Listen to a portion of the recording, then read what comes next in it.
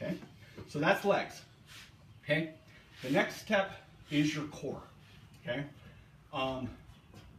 in a lot of ways, your core is actually even more important than your legs, because there are a lot of times when you will be moving and you won't be able to pivot with your legs.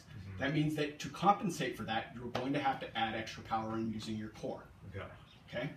So the way we work out our core is either you can do two things. You can get a stool or a chair, and you sit down in your chair. Okay. This prevents you from moving your legs or your hips.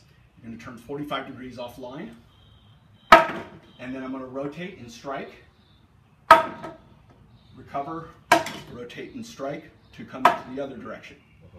So the other way to do it is you get on your knees. Okay? And especially when you practice fighting from your knees, you have to use your core. Right. Because you don't have your legs to develop power. So again, my legs are square to my target. Okay? I'm turning 45 degrees offline. Strike, recover, strike, recover, strike, recover, strike.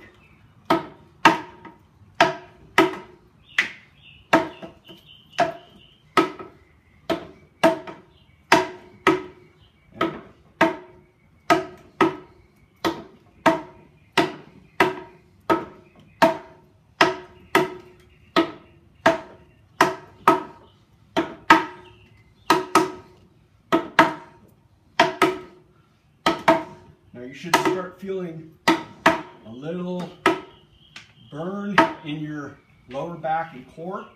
That's good. Okay? Right now, these are muscles you probably haven't used a lot, but they're going to be the things that so they're going to get tired. Just because you get tired, though, doesn't mean you're doing it wrong, right? There are a lot of times when you'll sit there and go, this just doesn't feel right. It doesn't feel right because you haven't developed the muscles yet that you need to be able to throw that shot. Right. Okay? So that is basically your core.